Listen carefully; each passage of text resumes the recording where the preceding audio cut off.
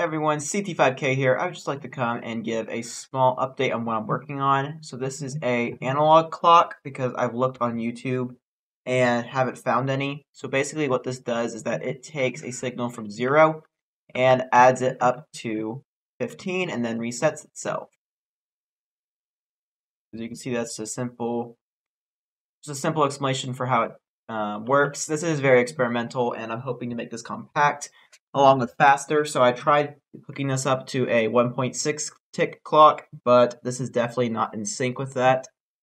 So how this clock works is there's an add circuit right here, which feeds into this loop, which feeds into this B right here, and then once it reaches 15, so I'm just using these for example, so this is set to 8 and this is set to 6.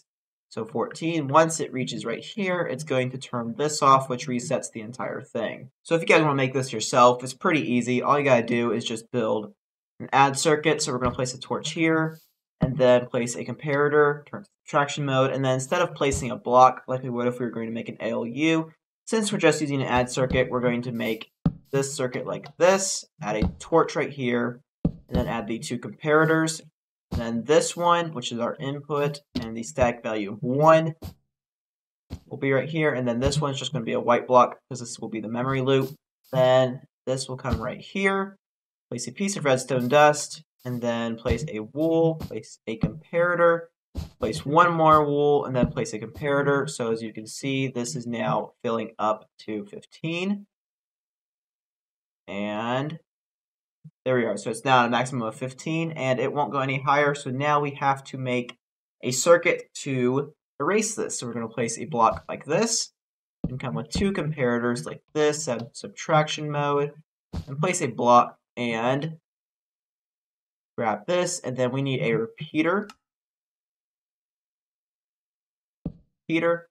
and then a dust, and turn this to subtraction mode. As you can see, it cancels everything.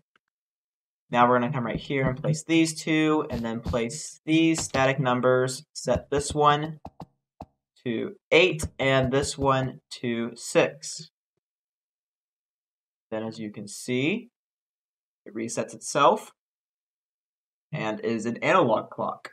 Thanks so much for watching. If you want more content like this, which is just me just giving you guys an update on where I'm at on my building process, then do make sure to comment #newdesign in the comment section below. Also, make sure to leave this video a like and subscribe. We are on the road to 1 million subscribers, and we have about 1 million subscribers to go. So if you enjoy content like this, then do make sure to subscribe. Also, I have a Discord, so if you want to show off your redstone build, have a question about a design, or simply just want to hang out, then do make sure to join that. All of my links will be in the description. Anyways, thanks so much for watching, and have a fantastic day.